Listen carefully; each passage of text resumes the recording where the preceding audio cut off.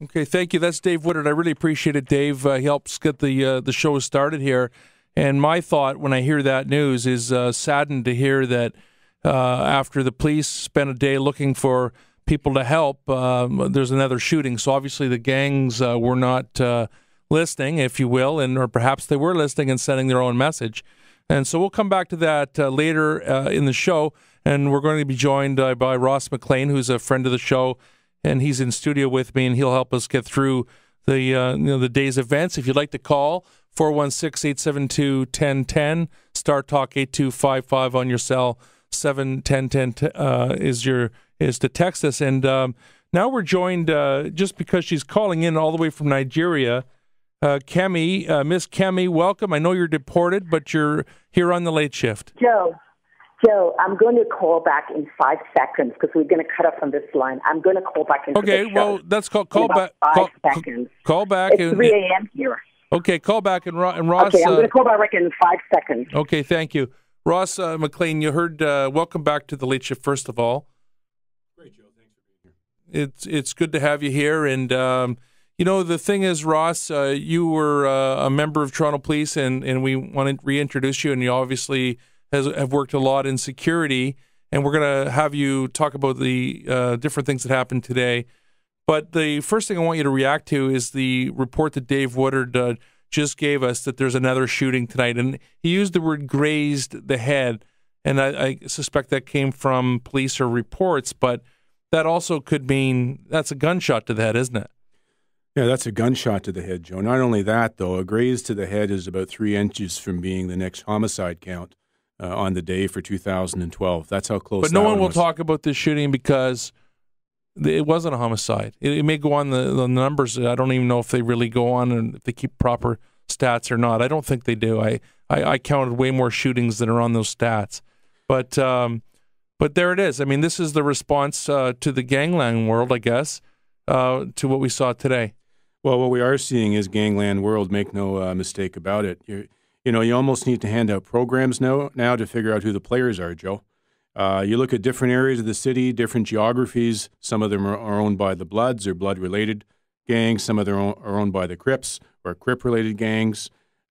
So we need to know who the players are and who's shooting who. All I've heard on this station this morning and tonight is people with excuses and apologies, and they don't want to offend Chief Blair or the police as if somehow that there's some sort of special relationship, and maybe I just don't get it. Why don't we talk about what the hell is really happening here? We do it on this show every week here on the Late Shift, and look at this shooting here. I've got a report here from Terry Davidson, my colleague at the Toronto Sun, and he's talking. He's interviews. You can read this on TorontoSun.com. I just got it now. Justin printed it for me, and it says that a woman he interviews named Mary, she didn't want to give her last name, I guess not, lives right across the street from the shooting. She described both the victim and the shooter as black. I thought he was going to collapse, she said to the victim. She said, I've been here since 1973 and shootings and robberies happen, but it's been quiet lately. And she described the victim as 18 years old, and there was a shooting, 3 loud pops, and a car ran off a dark blue sedan, and somebody was running down the street bleeding. And there's your Toronto.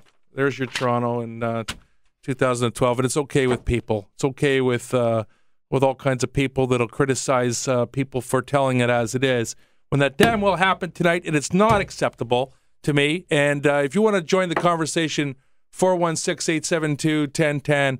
And you know what? Let's call for witnesses to come and testify against the latest shooting. And I know that no one gives a damn about the victim either, because the victim, if the bullet had missed the victim and hit something and then hit an innocent victim, then we care, But we should care because it could have happened, and these young people, we don't even know who the victim is. We don't know what the message is. Is that them, Ross, responding to the police's, what I consider a pathetic performance today? I mean, for them to get up in front of the city and basically shame and guilt the public to help them and say, oh, well, it's up to you to get in the stand, in the box, like I say, like Kenneth Mark did, get in the box, and he's in a pine box. Come on. I mean, is this what it's happening here? Basically, they throw their hands up and say, there's nothing we can do. And I don't mean to blame just the police, because I'll tell you, that lightweight Premier McGuinty under his regime has allowed a catch-and-release program. The police have caught most of these people, been put before the courts. Most of them are on house arrest. It's a joke. It's an absolute joke. The government should fall, and we need new thinking, and nobody gives a damn. They spend the whole day on this station kissing the butt and not wanting to offend people instead of telling us it is. I'm really, really ticked off. 416-872-1010. If Kemi calls back, we'll take her call. Ross, you can tell I'm a little fired up. Well, I mean, you should be, Joe. The last time we were on here and discussing this back after the Danzig shooting, the problem there, the question I had for you was, who really is in charge of taking charge of the gang problem, the gang violence problem in the city? You know, we just had the meeting, the summit of the gun with the premier, his two attorney and solicitor generals, the mayor and the chief. The police board wasn't there, of course. They couldn't make the meeting, or they weren't invited to the meeting. Or neither was the association. They should have been there. Everybody, you know what? We need a leader in this, and the one point that you're making is right. It's not just the police department's fault. The police department plays a role in it, and you're absolutely right. The courts play a role in this. The jails play a role in this. I read this editorial in the Toronto Star this summer, and I love the Toronto Star. I read it, and it was quoting Mark Pugash, who's the spokesperson, and we tease, we call him Chief Pugash, and he does a stellar job, really, being the spin guy for the chief. I mean, he really does do a good job at that. But in this, he tried to sell this bill of goods that, no. All these crazy numbers that the summer of the gun, the same kind or worse numbers that we saw before, really not any big deal, just people shooting into cars, no big deal. And he was wrong. And all the people that went with him were wrong. And the real reason that I mention it is I don't want to be right about this, and I don't think that Adam Vaughan wanted to be right about it, or Pam McConnell. The mayor was also wrong on it. The fact is that if they had done the patrols, the extra patrols, then maybe is it Danzig Street or Avenue? I've seen it written both ways, but the Danzig party issue, I'm not saying it wouldn't have happened, but it would have been nice had somebody taken the gang situation seriously. And who knows what would happen. But I'll tell you something, Joshua Yasse and Cheyenne Charles are two of the victims, and there's other victims there that did live, that really, you know what, I just don't think that you can gloss it off and say, well, some reporter that told the truth about what the numbers really are is an idiot and ridiculous, when in fact it's the other way around, that the people didn't do their jobs, and they're going to get to keep their jobs. And not only that, they're going to say, sit down, shut up, and we'll also fix it, when we know they're not going to fix it. They're incompetent. And you know what? If you are okay with that in this city, then just go along with it and wait till the bullet goes through your kid's window or your window, and then give us a call if you live through it. Dave in Toronto, welcome to the Late Shift. Hey, how you doing today? I'm doing great. I'm very calm about this. Fill us in on your thoughts on it, Dave. Well, two things I wanted to sort of touch on. One is I was listening to Jerry Agar this morning, and a police officer came on the show after the interview was done, and he basically said these guys running around with guns are fools. And I just want to say, if they are fools and the police can't catch them, what does that make the police? And number two, I wanted to say that John Philip Garrison, the Attorney General of Ontario, has not stepped up, not said a thing, not done anything to change justice of the peace with regards to bail. The McGuinty government is just a failed government, and I don't understand how we have them in office. Yeah, well, we have them in office because we had a by-election. We could have sent that message. People have their heads in the sand. They don't care about it until it affects them. But you're absolutely right. And Dave raises an excellent point, Ross. And if these guys are such fools, then why is it that we can't catch them and keep them in prison? Well, it's you can call them fools, but they're fools like a fox or crazy like a rat. I mean, they have more money than we have because they're running drugs. And even today, post all this stuff. People are saying, "Oh, we're not sure if it's gangs. Is it really gangs or just people with a beef?" Give me a break, man. Give your head a shake, people. I mean, it is what it is, and stop trying to spin it. Dave, I really appreciate the call, and no problem. I would like to keep you longer, but I've got to grab Kemi here. She's no calling from Nigeria. I understand. You guys have a great night. You too. Thank you, Dave. And Peter in Renford, you hang on. We'll get to you. And a recommendation to Police Chief Bill Blair, tell yourself and your people to stop playing down the street gang problem in the city. We've got G-Way and Malvern and Shower Posse and Crips and Bloods and on and on and on and on. Gangs with roots going back to several countries around the world. Just because there are only 3 or 4 people in some of those gangs doesn't mean we don't have a gang problem. Well said, Dave Agar, this morning on Moore in the Morning. And I heard that clip live, and I heard a lot of other stuff on Moore in the Morning live. And Jerry Agar was fantastic. And there's other people on the morning show that have their heads in the sand and don't have a clue and are opting and vying for getting one of those awards you get, like honorary detective, that kind of thing. You get in good with the police, and you just talk about how great they are and all that kind of stuff. And I've been there myself, and I guess I won't be getting one of those awards, but we may try to save lives. If the police today, when they had their news conference and basically guilted the public into, I guess, help them, I don't know what they're supposed to do, why they can't find other ways. But why didn't they offer something along the lines of a reward or a witness protection program? I guess it's not all the police that have to do that, but why didn't the province and the mayor and everybody sit down and say, look, we've got $1 million here.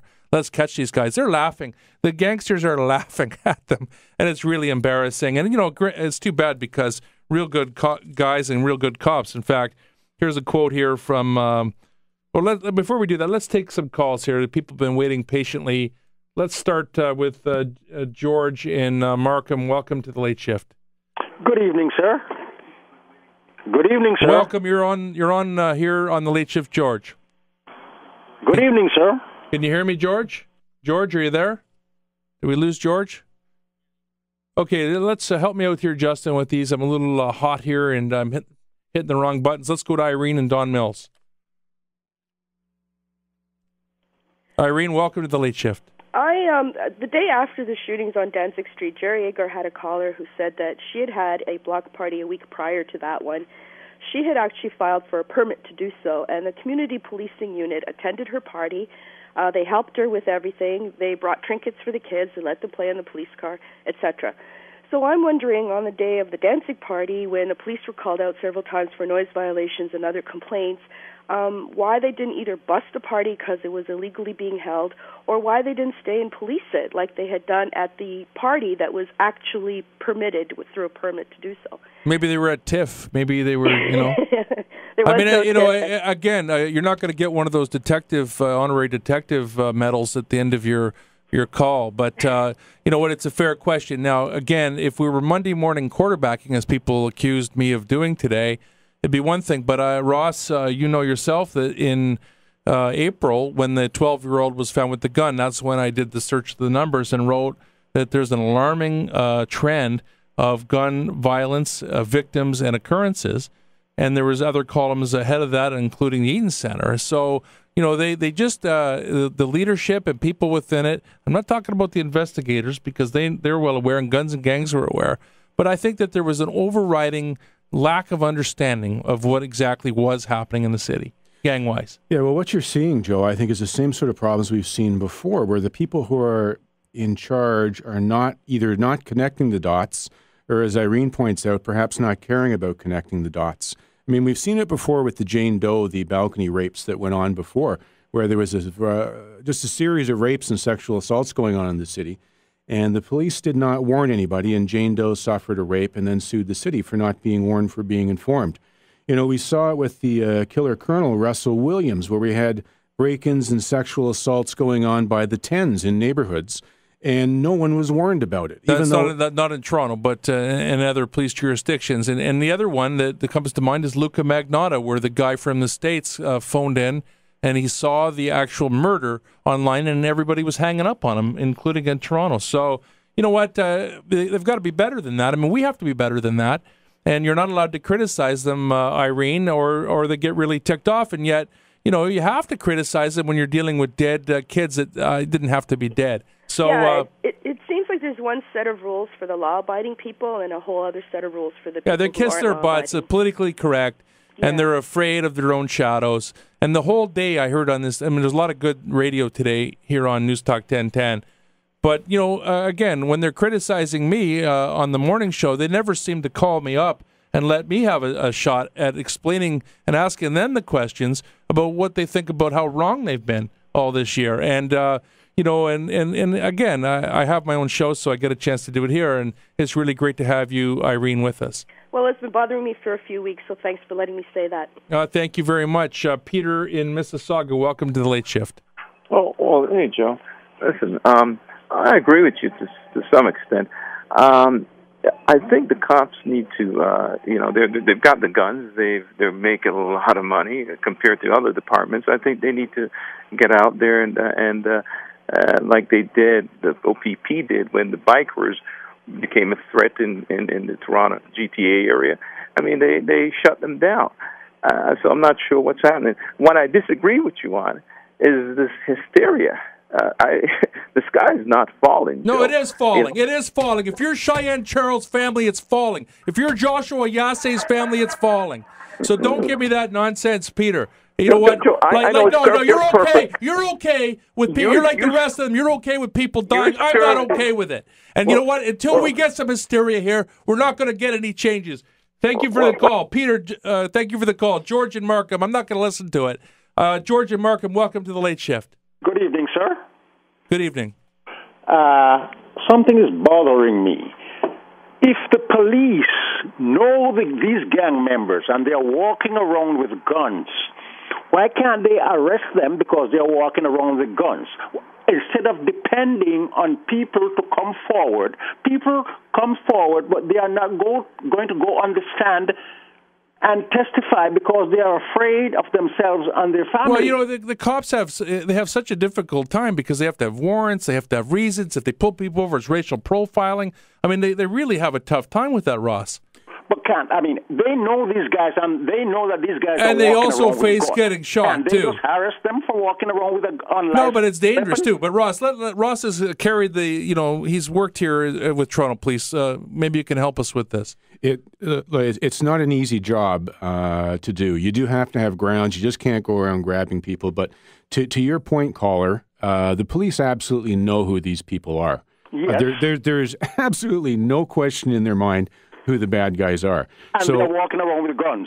Well, some of them are walking around with guns. Some of them have got 12-year-olds carrying the guns for them. Some of them have the guns, that'll be placed within 50 yards of them, so if they need them, someone can run it to them. They have them in the car, like the guy involved in this last one this summer, the Eden Center guy. He was caught in Hamilton. There was a gun in his car, and it wasn't his gun. So they just threw those charges out. So, again, how do you blame police for that? You blame the judge. And who is the judge? We don't know. We can't call that judge. That judge is no good. I'm a little surprised, if Joe. I blow it in this job, I could get fired here tonight. I don't give a damn because, you know what? If we're going to save lives, then let's talk about saving lives. We're going to take a break, and when we come back, we'll take more calls, and we'll try to find more spin. I don't know. You're listening to The Late Shift on In-Depth Radio, News Talk 1010. These were a small group of young punks, approximately 5 to 6 people that were involved in the shooting.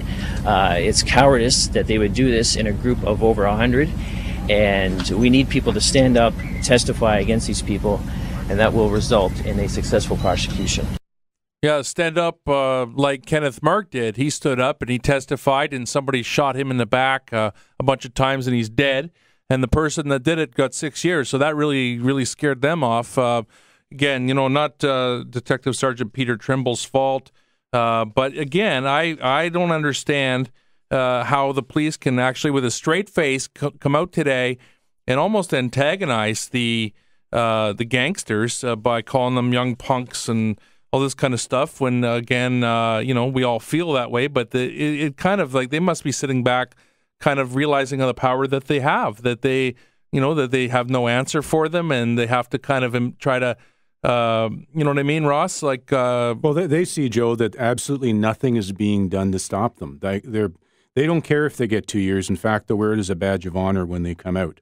So, I mean, what needs to happen now is we need to have a change in strategy here, Joe. I mean, they talk about witnesses coming forward, people coming out of the community, and as you say, almost trying to shame people in the community. Well, let me tell you something. I mean, I've worked as a police officer. I've been trained. I've taken advanced self-defense courses. I'm very good with weapons. I'm very good at disarming people with weapons. I've done close protection work with people who are chased by terrorists, Joe. And let me tell you, if I had to live in one of those neighborhoods and I was there on my own and I saw something and I had to live in that neighborhood and I had to come out and go tell the police, oh, yeah, this is the guy that did it. This is the guy that shot them. I don't know that I'd really have to think about it myself, because you have to watch your back 24/7 in your home. Why would they do what they did today? Well, here's a quote here from the other detective, and he says, "These shooters are small, weak, and cowardly." That's from Brett Nickel. Now, is that a strategy? I mean, maybe it makes him feel better. Maybe the public goes, oh, yeah, that's exactly right. And, he's not wrong there. But what does it mean? I mean, basically, it doesn't mean anything. I don't know what it means. It's sort of getting a little petty when you're calling them names and stuff and doing stuff. I guess it makes you feel better. What would make us all feel better is to see some solid arrests. But you know what, Joe? The thing we have to see more than arrests is arrests with convictions. I mean, we've seen a lot of these busts on these major gangs that go down, and we announce all the charges. A lot of them get tossed out when court time comes. Well, that's the thing, that I want to make the point is I'm trying to make a point here tonight. I have my show. I had to sit back and listen to all this all day long and keep my mouth shut. Nobody called me. And here is my show, and I have people like the last caller. I like Peter a lot. But, they seem to be okay and just say, well, look, the sky's not falling. Well, it's falling. It is falling if you are a family member of Yase family or of the Charles family and many, many others. I got to tell you, in my time here in Toronto as a reporter, it's been about 20 plus years. And in that time, I've covered about 500 or so homicides. And I've been to the door, and I still do that. And it's not fun, and it's very real. And I hear the same thing every time. Nobody is fooling me, and I don't think anybody's fooling you. I do a lot of work on training with women to prevent sexual assaults, Joe. And one of the things I tell them is I said, I don't care what the stats are, if it's 1 in 100 or 1 in 1,000. If you're the one that it happens to, it changes your life. And, for these shootings that are going on, something that needs to be paid particular attention to about the shootings that are going on now and the trend in the shootings is the victims of the shootings. It used to be everybody was kind of fine when it was gang member on gang member or biker on biker. But what we've seen now is people who are shot out of mistaken identity. They look like someone who's in a gang, and they get gunned down by the other gang. And the bullets miss, and they hit children. They hit infants. They hit women. They hit little girls. They hit wannabe guys who are going to be cops who are trying to do good things in the neighborhood. So it's not the bad people who are being taken out by these shootings anymore. It's the innocent people. Well, even today they mentioned that somebody that was killed was not related at all in any way. So, you know what? We have an epidemic here. It's not okay. I guess if it doesn't hit your own little world, that some people don't care about it, but some people do care about it. Derek in Etobicoke, welcome to the Late Shift. Welcome, Derek. Hi. As I was saying to your call, Greener, there's resolving this issue is quite simple. It just takes some political will as well as some ingenious thinking on the police part. The first thing, you have to allow people in these neighborhoods. You got to remember, these people are terrified. Okay, they don't want to get hurt. They would like to see the violent stuff, but they're afraid of these people, these thugs. So what you got to do, from the police point of view, is you got to allow these people to testify anonymously, not in court, never have to appear in court, just provide the information, and so long as the information corroborates with the investigation, and that's done. Number two, you've got to... I'm sorry? No, just let's take that point there. Stick with us, Derek. Ross, is that feasible? I mean, it's supposed to be an open court system, and people are guilty or innocent until proven guilty, etc. Is it what he's suggesting? Hang on, let Ross answer, Derek. Go ahead, Ross. Okay. Yeah, Derek has a good point. It's how you get to executing that point. He's right. We need to find a way so that people can testify without being terrified, worried about their lives, worried about the lives of their children and the rest of their family. And there are ways to accomplish that, and it does require being a little bit ingenious. You'll never get away with anonymous testimony. But what you can do is you can put in a viable witness protection and relocation program. The province has one, and the federal government has one, and nobody, absolutely nobody, is utilizing it to bust up this gang issue. Well, the other thing, too, is do we not use anonymous tips and Crime Stopper? So what's the difference? No, you can take anonymous tips, you can get warrants from tips, and you can go and you can probably arrest someone off of tips with some cooperation, but you can't convict them without. So that's the problem. To convict, you need someone to say. Okay, but let's talk about something else that I've suggested. Derek, I like Derek's point in that I've called for before, and it's been covered here by News Talk 1010 in the past, about having a very well-funded snitch line. And it's something that's separate from the witness protection and people testifying, but just to be able to call up a person like a Trimble and say, look, I was there, and, let's talk about how much you can give me. What can you sit down and negotiate $100,000 or $1 million? I don't give it really a damn how much it is. What about that? It wouldn't even take that much. You start off even at $10,000. Yeah. And, can you imagine a 14, 15, 16-year-old being offered $10,000 cash, no string, and I mean cash, no paper trail, no nothing. Cash, so long as there's a paper trail from the police to the person who received it so that there is no fraud. But just cash, it wouldn't take that much. The other thing we can do to this is that how often do I hear that police caught a victim who got shot by another gang rival? That person who got shot is well aware of who did what to them, and yet they take this pride in, well, I'm no snitch. Well, then you charge him. Obstruction of justice. What do you think of that, Russ? We have all these things on the docket. Why are we not using all these tools? I don't understand that. These are good questions. Yeah, no, they're great questions, and we need to have a bit of ingenuity here, because what we've been doing is the same old story with these gang shootings and these police response, and we're getting the same old answers, which is unsolved murders and homicides. Well, there's been about several hundred unsolved murders in the last 10 or 12 years in my time here as a reporter for the Toronto Sun. It's astronomical, the number. If you go on the website, you'll see all the names, and those are names that are real people. Thank you, Derek. Just one more quick one, guys. Real quick, because there's people waiting. Very, very quick. The other thing I would like to see is we need to drop this young offenders thing from age 17 down to 13. These kids are not stupid. In some cases, we really need to nip it in the bud. In some cases, I think he's right. Anyway, thank you. We'll get to the young offenders stuff at a different time. Jason in Toronto, welcome to the Late Shift on News Talk 1010. Oh, hi. What I was calling about is my brother, back last year, he was it was a home invasion in Mississauga. He was in bed, and some guys came into his house. He was shot. Wow. And he has no record with the police, but he had I know from experience with him, he's been harassed by the police an awful lot. So the police, in the description of what happened, said, the victim was known to police. The people who came to his house were looking for drugs. The real story behind it was a person his parents, our parents worked with, their children. My brother had a problem with them. It was a problem on the street. He beat him up. This guy was afraid to go and do anything to my brother directly, so what he did is go and told some guy that my brother sold drugs, which he doesn't. He actually doesn't do drugs himself. He's a professional fighter. This is a complicated story here, man. Let's okay. Yeah. But let me I get to the key part of it.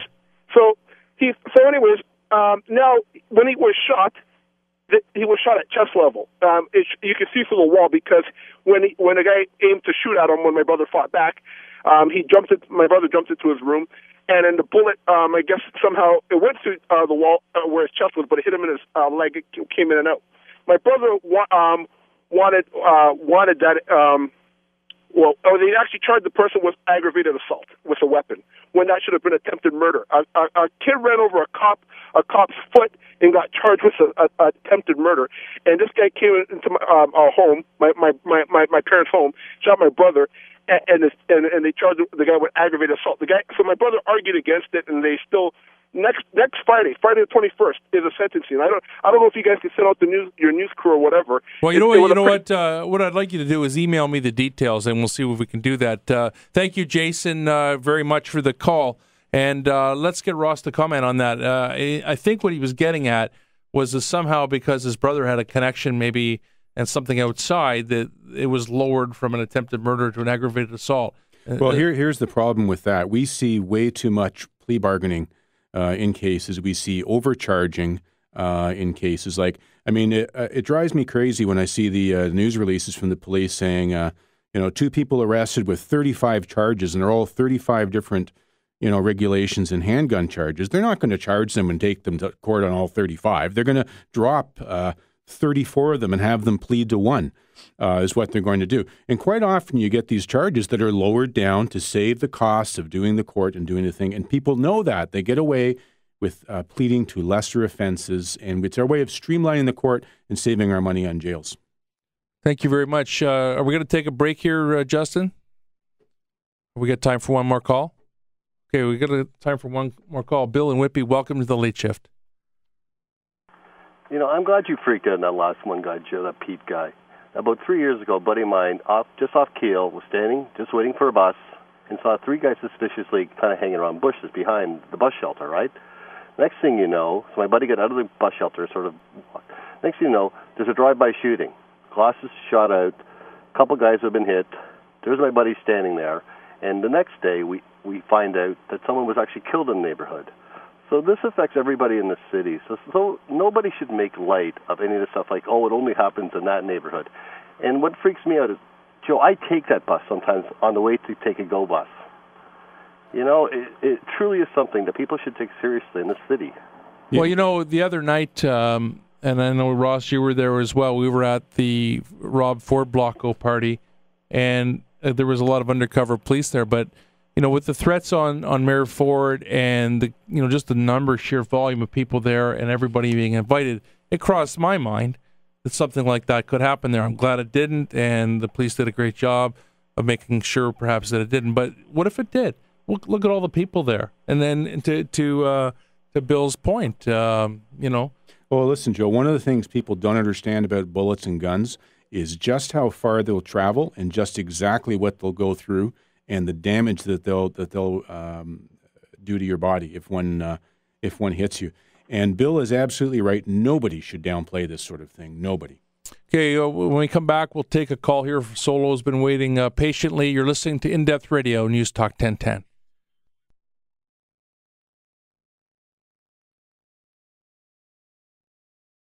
They don't believe there's any consequence to their actions, and you just have to look at their brazen activities, like the Danzig shooting, the Eaton Center shooting, and it actually, like I say, to the contrary, that makes them more dangerous because they have no respect for anybody or anything.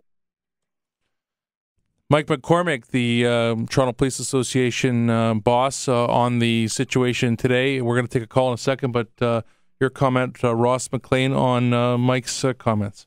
His comment about that is fairly accurate. One of the things you're dealing with when you're dealing with young guys with guns, with testosterone, there's not a whole lot of reasoning with them. And in the past, the ones that I've dealt with, they don't respond to, it's very hard to get them to respond and pay attention. The only way you can get them to pay attention is basically show them that 100% certain if they do what they're going to do, they are going to lose.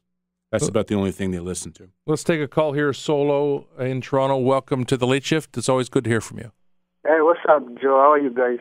Doing great. I'm a little upset about this whole thing because I'm just tired of people just kind of glossing it over, and we've got another body bag.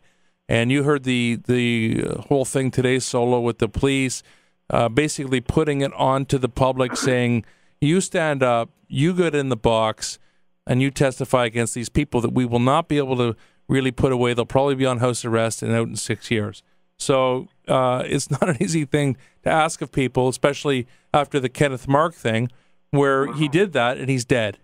Exactly. And Joe, you know me. We've talked a bunch of times back and forth. Tell me your perspective. My thing is this. It's pretty much a lot of people are more focused on. You see the what's his name? The representative McCormick, or it's his name. Yeah, Mike McCormick. He's the head of the Toronto Police Association. Yeah, I get his point when he said that the more these kids get away with this, the more they're dangerous, the more they feel like they're invisible.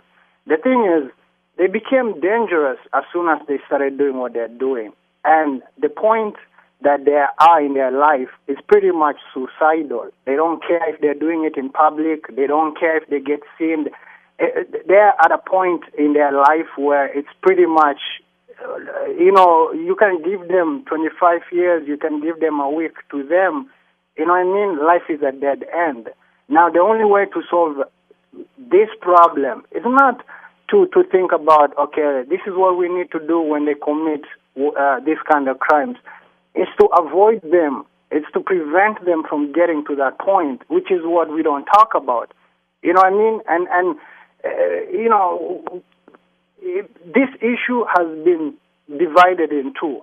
Instead of people talking about it in a way to solve it, like seriously solve it, it's become an issue, a topic where people pick side. Oh, the left pick this side, the right pick this side.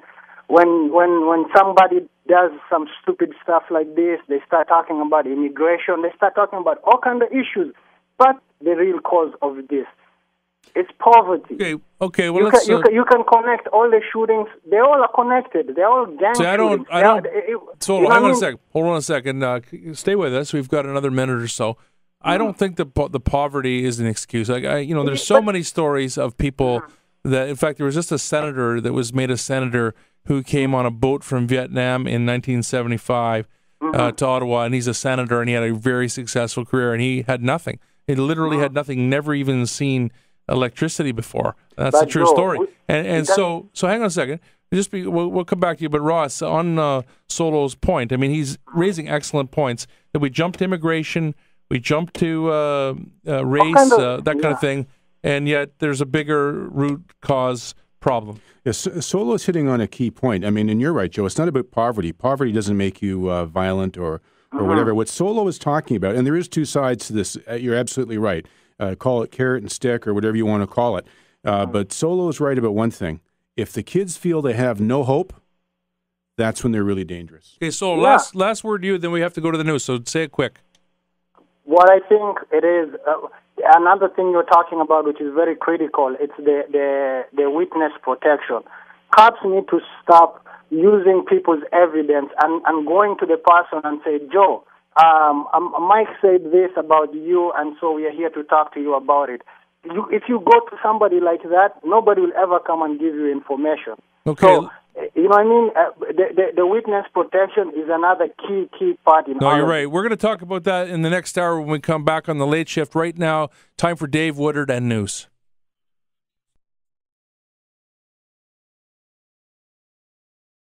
Oh, be still my beating heart. What was that? Play that again. Go ahead. Oh, be still my beating heart. Let's raise a little hell tonight because that's exactly what we need to do. And I know a lot of people think that there's nothing that matters because it didn't affect them.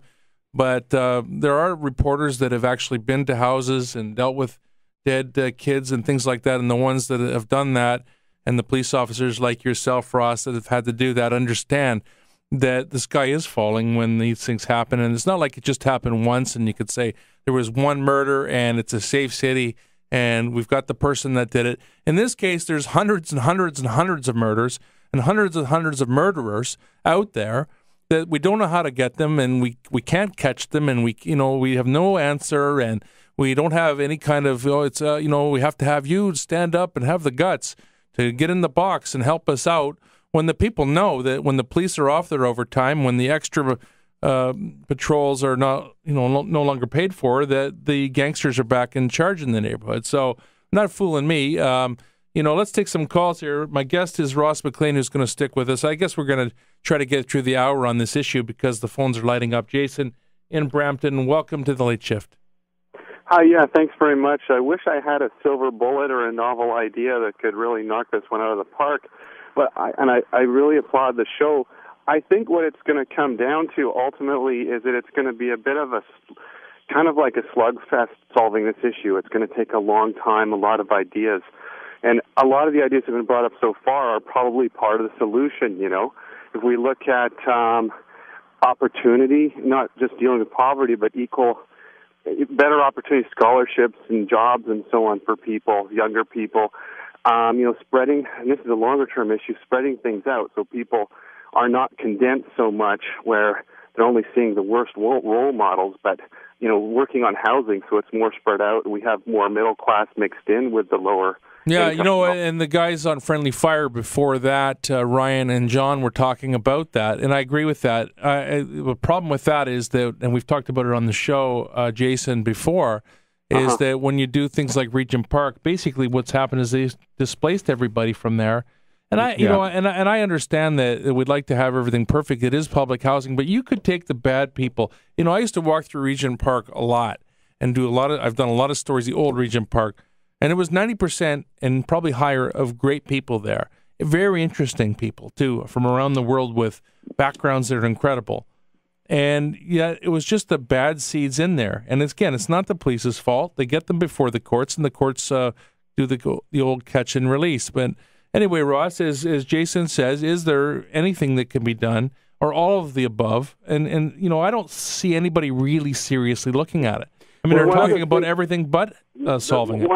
One other thing also is, and I mean, part of it, somebody brought up immigration earlier, but oftentimes we want to blame Canadian society for this, but if people are coming from areas where there is very high levels of crime, it's only common sense that some of that is going to be duplicated if there's, not proper integration. Well, we managed to get Kemi kicked out of the country, and yet, he raises a good point. I mean, in the past, I don't know about the gang warfare of today.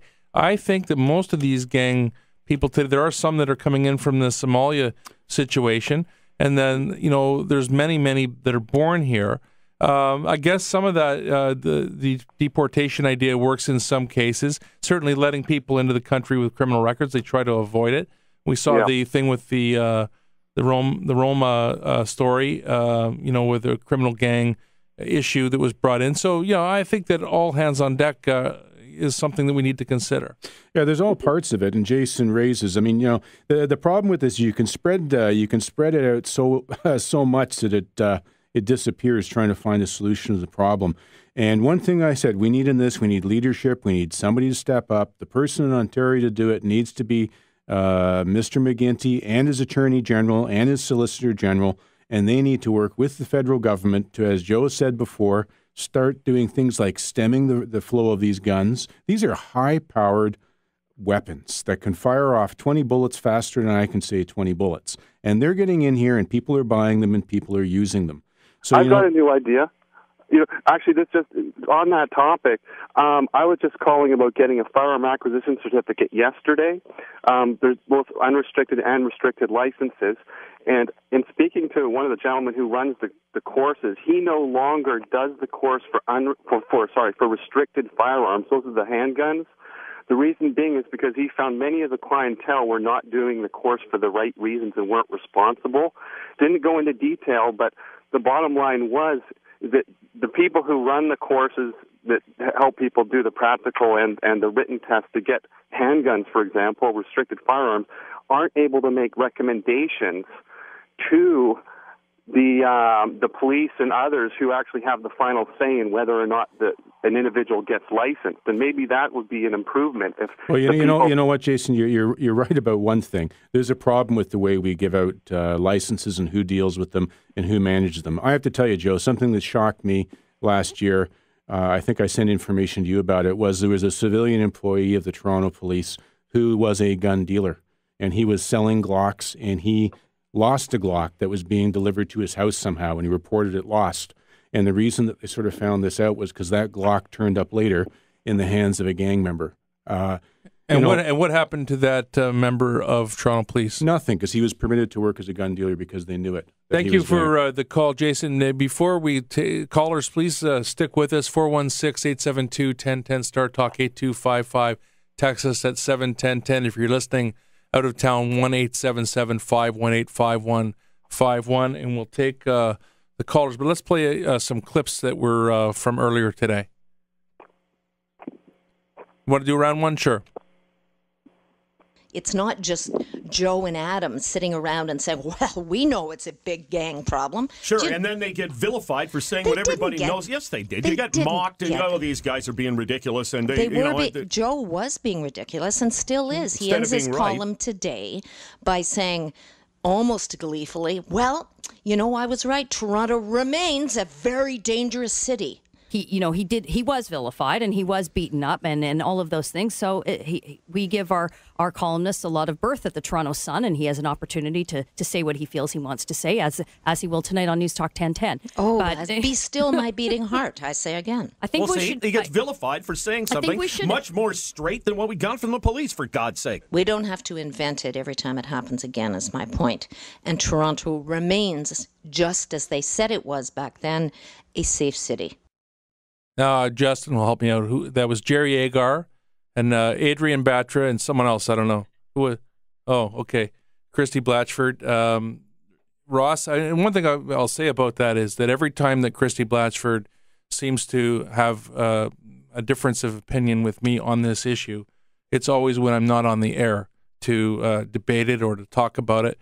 And, the last time this happened, they had an idea where I would go on and get a chance to kind of tell my side of it, and it would be good radio as well. We both are members of the team here. And, it didn't happen. I was told that she didn't want to do it.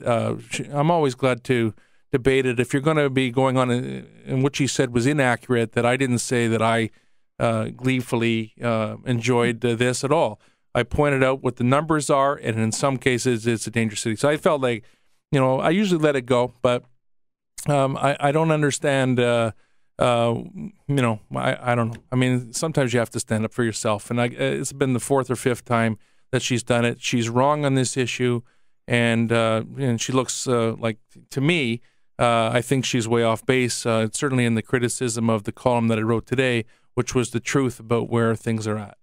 Well, the facts certainly aren't on her side. And, I read all the media to look to see how people are reporting things. And I remember when I worked on the job, Joe, I used to sometimes I'd be involved in an incident and I would read about it the next day in the paper. And in one paper, I didn't recognize the incident as the same one that I was in.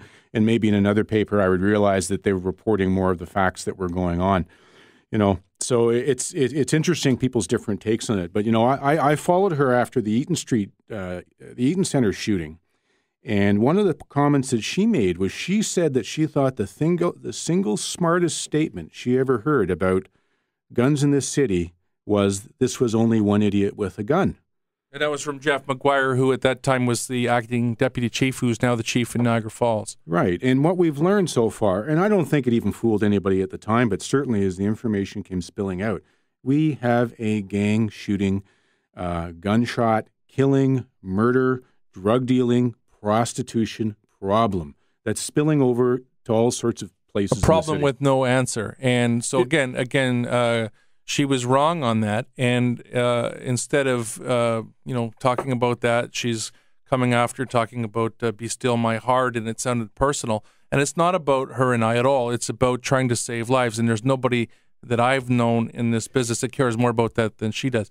She does care, and I worked with her for many years, and she does care about people. But I think what happens and this is an example of what happens when you get too close, and it's happened to me too in the past, you don't want to tick off a Chief Blair. Now, again, after G20, what happened, I kind of got pushed over into one side. I felt I had to do the job that needed to be done. I think that I was vindicated, if you will, if that's the right word, at the end of it with the chair, Alec Mukherjee's apology. I didn't need that to feel that it was tough to do, because I like Bill Blair a lot, known him a long time, and I think he's a good man, but I don't think that he's always done a good job as chief of police. You know what, Joe? You don't get any better by people always rubbing you on the head and telling you you're a good little boy and that everything you do is right. And let me tell you, as a former police officer and sitting at home watching that G20, I was jumping out of my chair looking at the stuff that was going on in this city, and I could not believe the way it was being policed. And when people tried to gloss that over, and I would talk to coppers that I know and people that I know, and I'd say, look, what is going on here is wrong. The way this is being handled is wrong. This isn't the law. It's not the way that it's done. I'd have people look at me and say, what are you talking about? You can't badmouth the police. I say, it's not badmouthing. It's about getting it right. You have to have the respect of the people. If you're going to police, you need people to respect you. Trust me, if you got 500 people that hate you, they're not going to listen to you. 500 people who respect you, you can police that community. Well, it's a good point. One of the things that I noticed during that whole thing was that there seemed to be, I'm talking G20 now, but I mean, how does G20 relate to where we're at now. And I'm going to tell you what I think is that the police are up there today saying to the community, you risk your life. We're not going to protect you. We're not going to give you any incentive to do it. And after we leave, you're on your own. And yet, during that whole thing with Ian Scott and the SIU, all we saw was dodge and weave and the blue wall of silence, and people wouldn't tell the truth about who was in the picture, even though they were roommates, and on and on and on. Well, there was there was a lot of spins, and the worst part about it was a lot of the lies that came out from everybody. Possibly one of the worst ones that I saw was, it's not easy to say. We had the chief involved in a lot of misstatements, mistruths, misspeakings. I'm not sure how many different ways he put the word salad on it to deal with it. We saw the one with the weapons that were supposedly with the G20 and they weren't. We saw one where the chief reported that the repatriation of a body was disrupted, by protesters. And, Christy wrote about that. She interviewed the chief, and she wrote that whole story saying that the protesters disrupted the repatriation of the body, and it was printed that way. But you know what? The video came out after, and there was absolutely nobody even near the repatriation of the body. So what it was trying to use the media to use the just to bend public opinion without telling the truth. And you know what? We're really all better off telling the truth, Joe. I learned that early on in the job. Don't lie, tell the truth. You never have to make stuff up or remember problems. Well, there were so many issues with that, the G20, and that's behind us now. Now we're into something that's perhaps even more serious, and that I think that the police have admitted it today, that they don't really know how to go about getting these people in. They're murderous. They're involved in at least 9 shootings. There are hundreds of people out there there's hundreds of unsolved cases. So in many instances, they're not safe. And actually, by saying that they really want the people to come forward, I wondered if that shooting tonight, again, we're not going to be able to prove it with a press release from anybody, but it makes you wonder if that's not a message sent back saying, you know what, community, don't respond. This is what will happen if you do. Well, listen, that area where the shooting took place tonight, after our day of press conferences, was a border right between a Bloods neighborhood and a Crips neighborhood. I mean, that's where it happened. If you go back and you go Google shootings at Jane and Wilson, you'll come up with pages of results over the years. Well, you remember the chief on the night of the Danzig situation said that they don't have this kind of incidents in Scarborough, and it's the worst shooting of all time and all that kind of stuff. And I give him credit for having emotion that night, but he was, he sounded like somebody that had never dealt with anything like this before, when he'd been warned the whole summer about it. Well, I'll tell you the part that scares me about that is someone who looks at it, and I consult with companies on dealing with their problems, Joe. When you see someone have a reaction like that, like the reaction was to the Danzig shooting, and you're right, it was emotional, and there's nothing wrong with the chief being emotional. You want him to some degree to be emotional about people being shot in mass numbers in his city.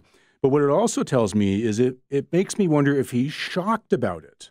If he's shocked about it, how did they not see this coming? I mean, you shouldn't be shocked about something like that happen. Even the caller right at the top of the show, Irene, who called in, who said the police went by this Danzig barbecue about 3 or 4 times and never did anything about it. And what we're left with now is we're left with a time now where all we do is shootings happen, and then the police come in and respond, pick up the body, and we don't have witnesses. And you have some ideas on that, which we'll get to later in the hour. Let's take a break, and all the callers, hang with us. We're going to take your calls when we come back on In-Depth Radio, News Talk 1010. I need people that are going to come to court and testify. It's actually even surprising that someone from Malvern would venture down here or vice versa. That's just not what should happen. Who do we have there? That was Trimble, the homicide detective. He almost sounds lost. He's saying that it's surprising that somebody went down here. They tried to, get this all into neat blocks and that. When it comes to the gangs, I don't even care about who is where and when and all that kind of stuff, and whether they're a real gang. I heard that quote. We don't know if that constitutes that they're a real gang. Before I came to the show, I was writing my column, which you can read on TorontoSun.com, about this issue. And I like these coppers, by the way. They're good coppers. But I called them out for what I thought today was really an exercise in futility. And I was looking at my little 9-week-old son, and I'm saying to myself, what am I doing? Like, I'm just going to piss off all these coppers, and I'm upsetting people and the most important journalist in the world in Christie and going on and on and on. And then I thought, the reason that I'm doing it is because of my son, because it's someone else's son. And, you know, when Joshua Yase was killed, my son was just days old. And when I heard that name, it really did sink in there. You know, it really upset me because I know that he has a family as well. And same with Cheyenne Charles and all the other hundreds of victims that I've covered over the years. So that's, you know, why we do this show. And I appreciate all the callers hanging with us. And we're going to try to get through them all. So I ask you all, when I get to you, just make your point and let's get through as many as we can. Peter, welcome to the Late Shift. Okay, I'll be real quick, guys. Listen, a few days ago, there was a homeowner. He was a father. A homeowner comes home and finds an intruder. Somebody had broken into his home, hiding behind a door. He stabbed him. He's looking, not the criminal, the father is looking at 14 years in prison. A witness was shot in the back by one of these thugs. He's looking at the guy who shot the guy in the back is looking at 6 years in prison, okay? Out in half that time. You know what? I long for the good old days when a person's home was their castle and when looters were shot on sight, all right? It's the justice system that's pathetic. No one's talking about that. It's not just the cops. I'm sure there's plenty of cops out there that are shaking their heads at somebody out in a pathetically low amount of time. You know the difference between us and the States? Judges are voted in the States. Up here they're appointed. And they're like ethereal things. Their names are never brought up. I want to know who some of these pathetic judges are as well. Okay, Peter, I don't think we need to respond. He said it so well. Thank you, Peter. Simone in Parkdale, welcome to the Late Shift. Hi there. We have to get totalitarian about this. We have to take these people, get them, throw them out of the city, send them out to prisons and way up north, as far as you can get it, as cold as you can get it. Let the Inuit run the places. And if not that, then exile them somewhere, any place where any country will want them. I don't care if it's Zimbabwe, Somalia, China, the worst countries you can find. Okay, thank you, Simone. Thank you very much. Okay. Alan Rexdale, welcome to the Late Shift. Well, all this hand-wringing and weeping and moaning, and it boils down to that you need cooperation from the people to turn around and deal with these gang members. It's really quite simple. As Jason knows, as he says, he's a former police officer. You testify in court, the first thing the defense lawyer says is, who are you, where do you live, and how do you know this person? And meanwhile, all the gang member buddies are sitting there in the courtroom, and they know who you are, where you live, and everything that goes with it. It's about time that we offered a better incentive to people that's come forward, and that we allow them to either do it anonymously or we provide the protection they need so that they're not intimidated or threatened afterwards. Al, excellent call, and we'll let Ross respond, and then we'll take calls from John and Kelly. Go ahead, Ross. Yeah, he nails down an excellent point, but I'll tell you, Al, it's even earlier than that. You don't have to wait till the court time for the bad guys to find out who you are. The Crown has to give disclosure. So what happens, as soon as they have the evidence to take the statement from that witness, it has to get turned over to the defense lawyer. The defense lawyer goes and gives it to the gang member who's sitting in prison reading it. And they get to communicate the information out to their gang as exactly who is giving testimony. And I recognize disclosure, which was supposed to help prevent wrongful convictions and give the accused every opportunity to defend himself. But we also have to recognize that because of the situation and the intimidation and the fact that a witness now can lose his life by stepping forward and doing the right thing, that we've got to turn around and offer that person more protection. Al, I could not agree with you more. If it affects disclosure, so be it. Maybe disclosure will have to be amended to person A and person B as opposed to John Bloggins or whatever. Well, you know, when it came to the Hells Angels, Joe, they went and built a huge special courtroom for, I think it was millions of dollars, just to accommodate the jurors so they could sit there and be protected while they were doing it. So, our country is not against spending the money to protect people. And another thing that you mentioned about the bikers, and Mike Bullard here today on his show, he raised an excellent point about the Danzig situation and why the police didn't go in and shut it down when going down to Port Dover, all these people that are basically, having fun with their motorcycles are certainly not gangsters. They're being pulled over all the way down there, that kind of thing. You know what I mean? And so why wouldn't they go in and do the same at this party and go after people that are breaking the rules there? everyone else that breaks the rules gets pulled over. So why didn't they do it at Danzig Street? Yeah, they could certainly put the pressure on a lot more on these places. And you know what? Still be reasonable about it. It doesn't mean that you have to assault people or do things wrong, but I don't know why there wasn't a bigger presence there once they saw what was going on. I mean, the police are already being sued, Joe, for that case earlier where there's a big party down on the lakeshore where they were trying to get rid of the kids and the one kid got hit by the bus. And the complaint there was that the police did not respond to the large crowd well enough. They didn't have a plan. And again, that one's a tough one because, anyway, but that's a different issue. Let's take one more call before we take a break. John in Cabbagetown. Nick and Kelly, you hang on. We'll get back to you after the break. John, welcome to the Late Shift. Hi there. Good to have you. Mine's kind of on the other side of it. I was in a park here in Cabbagetown, just in the middle between St. Jamestown and Regent Park. Right.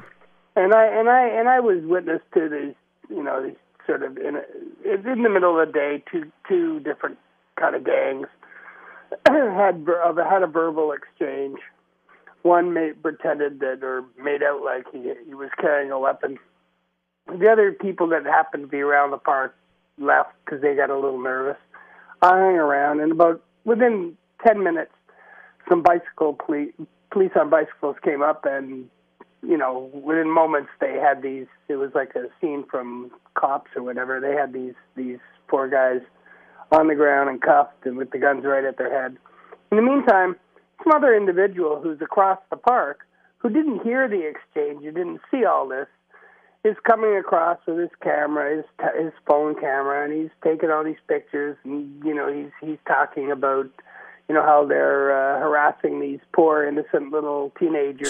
So you got about 30 seconds. Just wrap it up. Your point is... So my issue is that, I think maybe there's a fear, too, with the police that, their actions can get construed the wrong way because of people who, don't really understand what's going on. And they're kind of baited. Yeah, they're kind of baited and tricked in this instance that he describes. Yeah. It sure sounds like Ross. You want to comment on that? Yeah, CCTV. You have to know how to use it and video properly because you know what? If you don't catch the thing that happens just before, the thing just after, you can absolutely draw the wrong conclusions from looking at something. However, the CCTV does help to at least nail down some of the facts. In the States, Joe, a lot of the cops now are wearing cameras right on their lapels, and they have to turn them on whenever they're interacting with people. That's interesting. Thank you for the call. Let's take a break. You're listening to In Depth Radio, News Talk 1010.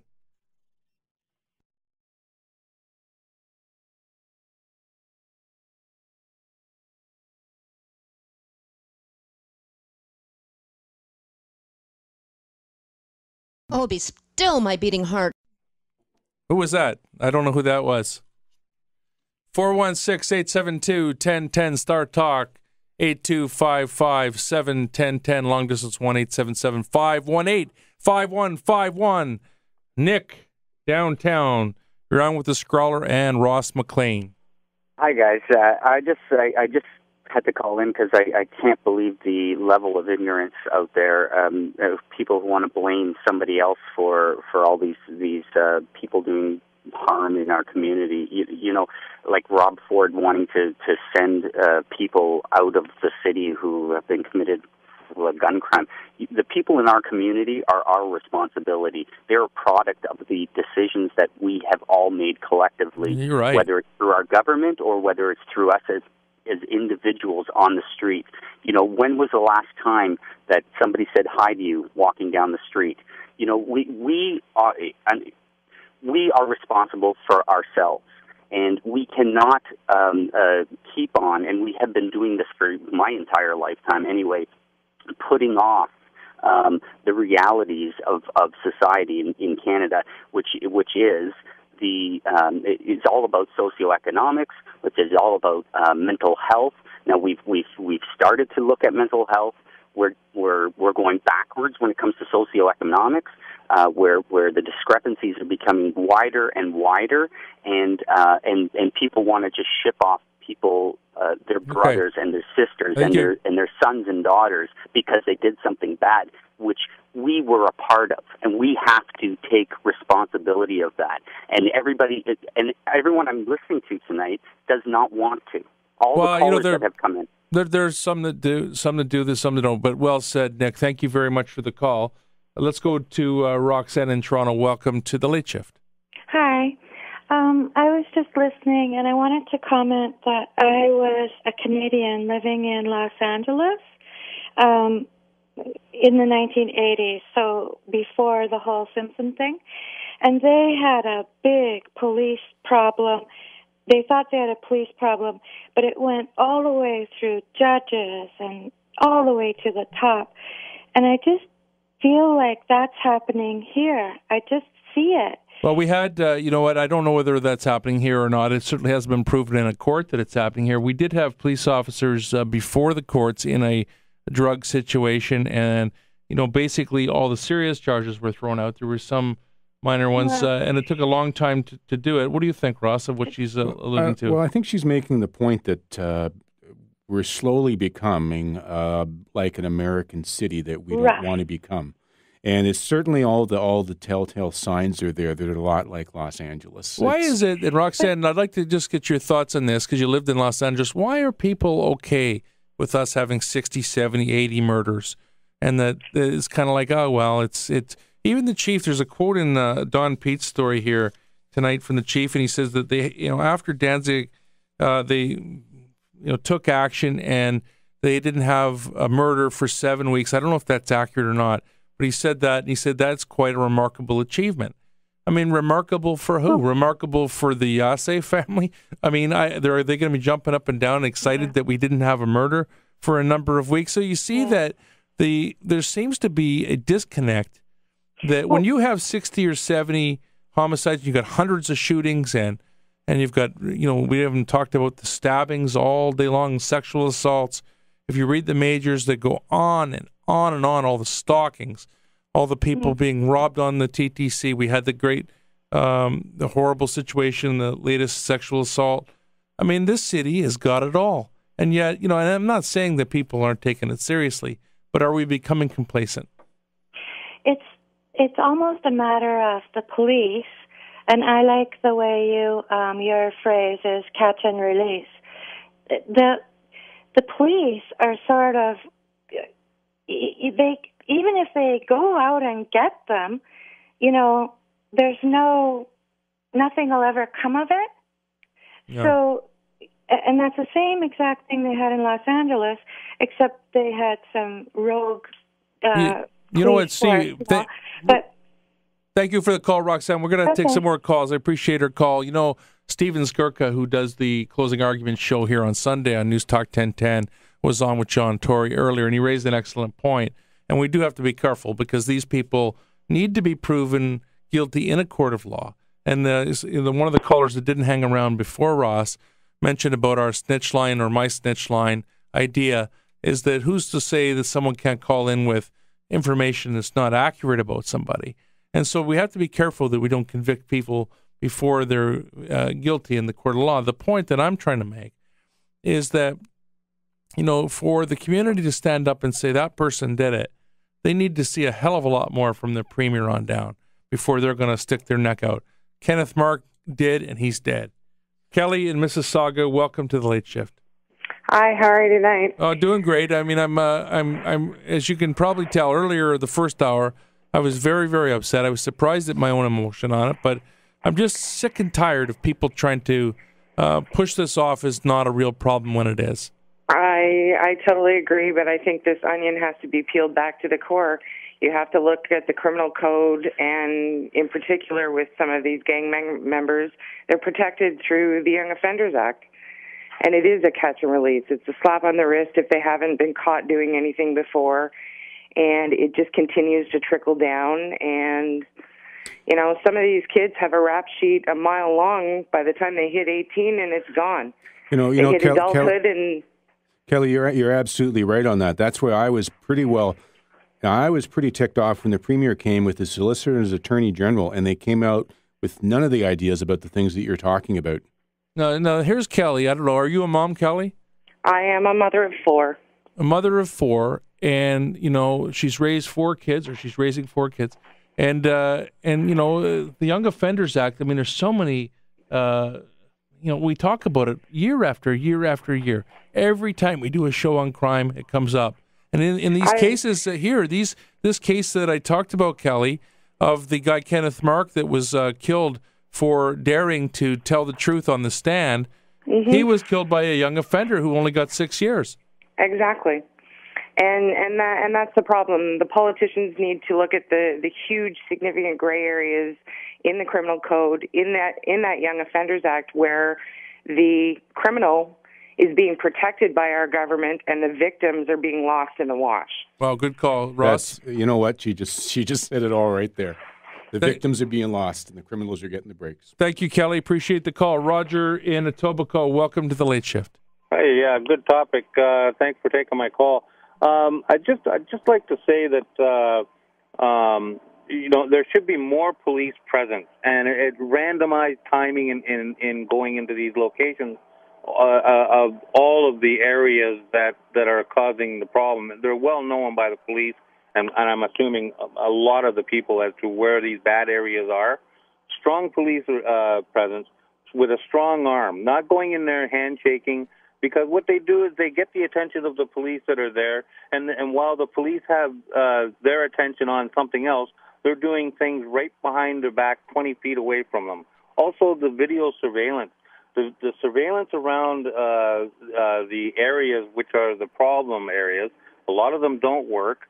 They've been spray painted over to test to see if they do work, because if they do work, somebody will go there and replace whatever's broken on it or whatever the case. They're taken out with basketballs so that no video can be taken. If they're put behind somewhere in a wall on a flat surface behind bulletproof glass or something of that nature where they can't be tampered with, which I'm sure modern technology you can do that very easily, and have these cameras in working condition.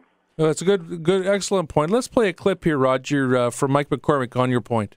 What it is that these gunmen and stuff, they victimize the whole community. And the community, it's not primarily to do with any police-community relationships.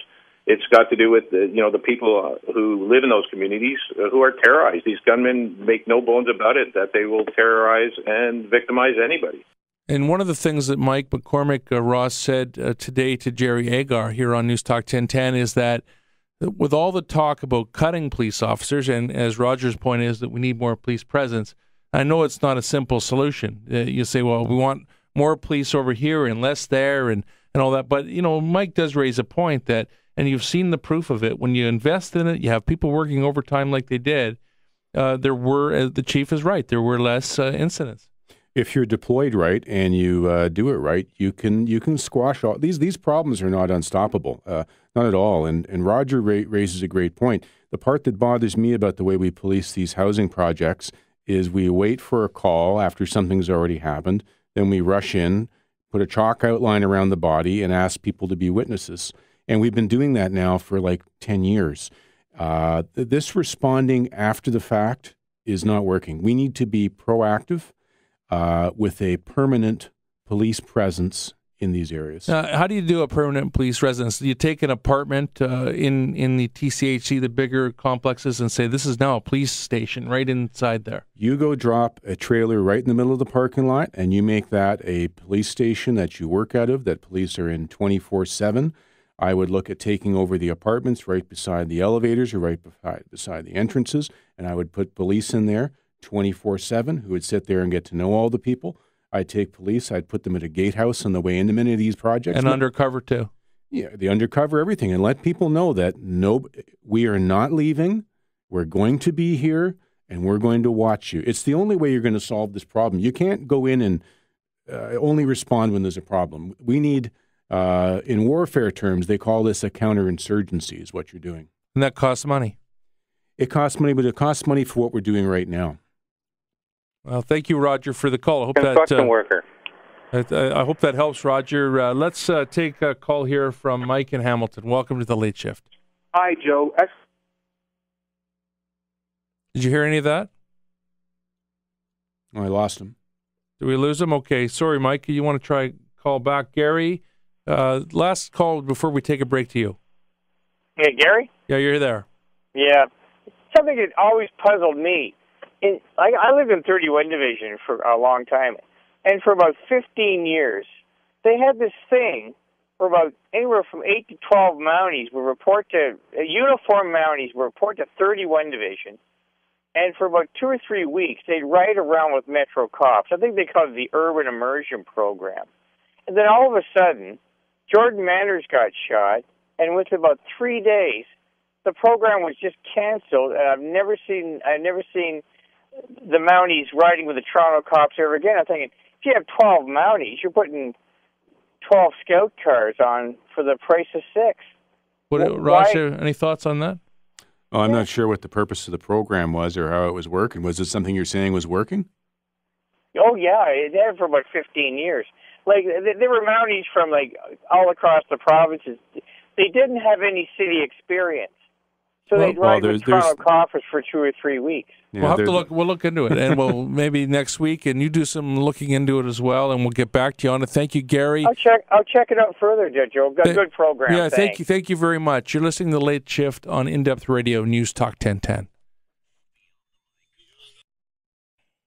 There was so much great radio here on News Talk 1010 today, and we played all of it before. Obviously, the John Moore's first round table I thought was excellent, and then Dave Agar's comments. And one of the things that really stood out for me today was Amber Giro, one of the reporters here, and her report, and Justin's queued it up for us. But I can tell you, these guys have been going at it since before I was in high school, and the situation was so bad at times because they were basically, if you were young and black and were not a recognized face in their neighborhood on their turf, they would open fire. And it got to a time where even my family members were telling my cousin, a young black man at the time, don't be driving in these areas at night because you never know who's going to be around and who's going to mistake you for someone else or a rival gang member. So it just goes to show these are gangs that keep popping up. You got the young ones who come in, they work their way up. You got the older ones who come back on the street, hardened and more determined than ever to take back their turf. Excellent points that Amber Giro raised. She grew up in this area, and obviously her perspective is important. And there's lots of people like Amber that grow up in neighborhoods like this and go on to be very successful, as Amber is. You don't have to become a gangbanger, and I think that's the point. I mean, I think that they really are. They should be ostracized, and maybe in some cases get at them earlier. But it proves it right there. And her point is that it wasn't safe to go into certain areas. How could that be in our city? Everywhere should be safe. Well, that's why we need to take a look at this, and it's time to start changing the way that we deal with this, Joe. The thought occurred to me as I listened to Amber talking about growing up in the neighborhood and what she saw and how it went on. I almost thought, imagine if they just had a yearbook for each one of these little places, each one of these housing projects, where they put the pictures in. You can go back and look. I mean, how many kids are going to have what their ambition is going to be and what they're going to be, but how many end up getting crossed off later on as in jail or dead? Just too many of them, Joe. And it's a disgrace for all of us, and it's everyone's fault. And yes, I was pretty ticked off about things today, but it really is a cross-the-spectrum problem, not just criticizing the police officers, because that's not really fair. I think what I was trying to point out there earlier was the fact that if they don't have an answer for it, don't dump it onto people that you're not going to protect. Well, I think the police, there's a percentage of them that understand what they're doing is not working, and there's a percentage of them that don't like how it's being handled, and I'm sure there's ones who want to try something different and suggest something different. I mean, there are a core member of coppers on the force, Joe, who do really care. Let's play a clip from the news conference today. These shooters are small, weak, and cowardly, and the fact is that because of their propensity for violence and their willingness to shoot guns, they've got the community holding back. Let's play it one more time. These shooters are small, weak, and cowardly, and the fact is that because of their propensity for violence and their willingness to shoot guns, they've got the community holding back. No, small, weak, and cowardly. When they hear that, and, how are they going to react to it? I mean, they're listening. They're laughing about it because they understand that the police aren't going to have any witnesses. They'll never get them convicted. I mean, that's what they're laughing about. They're laughing because they can't get convicted with this, Joe. It's really something. It's a very sad state of affairs, particularly, when I was at that news conference and I saw Deputy Chief and now Chief McGuire say that, one idiot with a gun does not, I can't remember how he said it, but the state of affairs for Toronto, and he was wrong. And a lot of people misled the city along the way. And, they know even today when they linked all these shootings all the way back to 2011, and they go back before that. As you said, the public's not buying the bill of goods anymore. No, they're not. And they're seeing that they're not getting the solutions to it. They need to do some innovative things. They need to get this witness protection program ramped up incredible. They need to be offering big cash rewards for evidence right away as soon as one of these shootings goes on. And they need to start occupying these housing projects. At least pick one. Pick one and just do that. 24/7 police presence in that project until you clean it up. How many people were at the Danzig barbecue that believed McGuire and thought, I'm safe here with my kids. There's not really a gang problem. And, I just wonder that, again, we don't want to say that the sky is falling, as the caller that upset me before said. And I don't think that we're doing that. I think we're talking about things in real terms. Joe, it's time to call it the way it's happening. And listen, I encourage people next time they see pictures of any of these housing projects, or they watch the video on TV, watch what everybody's wearing in the pictures. You look at Danzig, everybody's wearing light Crips blue. Everybody. The kids, they're little blue backpacks. Go look at the other projects where it's Bloods, everybody's wearing red. The kids know that from the time they're little, Joe, 5 years old. They know the colors they're supposed to wear. And what about the the tagging, the graffiti? The tagging was, what was the 13? MS-13. People miss a lot of this stuff about the tagging and gangs, and anybody who was down in Los Angeles before, like the other caller talked about, the tagging all has symbols and it means something. These gangsters also have hand signals they use to give each other. The one guy was talking about the people in the park. Well, gangsters have a way of signaling whether they're heavy or not, whether they're carrying guns or not to each other. Wow. Well, listen, Ross McLean, it's really great that you came in to help us through this difficult night, and thank you to all the great callers. It was incredible, wasn't it? I mean, just tremendous. Some great callers. They're picking up the nuances behind this. And everybody here at News Talk 10, thank you very much. And all the listeners, we'll see you on the Late Shift next week. Thank you, Justin, as well. Now time for news. Scrawler out.